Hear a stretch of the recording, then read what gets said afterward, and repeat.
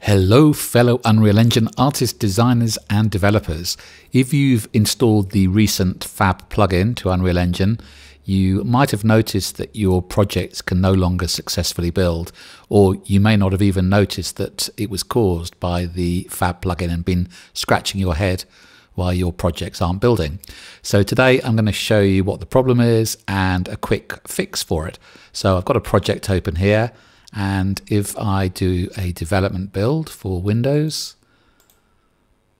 and I will look at the output log as it is building,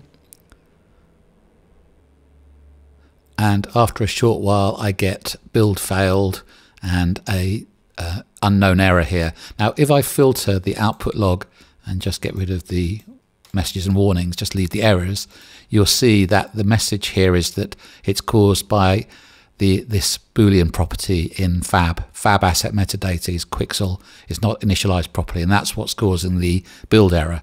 So the simplest way to resolve that is to, let's switch the messages and warnings back on, is to simply go to your plugins. So let's go to our plugins, search for FAB, and switch it off, and we'll have to restart the project.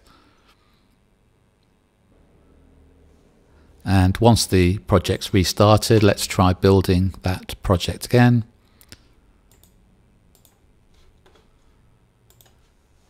Let's watch the output log as it builds. And you can see that we now have a successful build.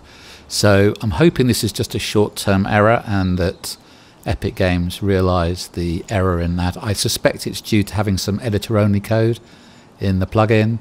But if it isn't fixed urgently, then at least you know that you can temporarily switch the plugin off, build your project, and then if you need FAB again, you can switch it back on to grab your assets. So hopefully that will help you if you've been scratching your head, and I'll see you in the next one. Bye for now.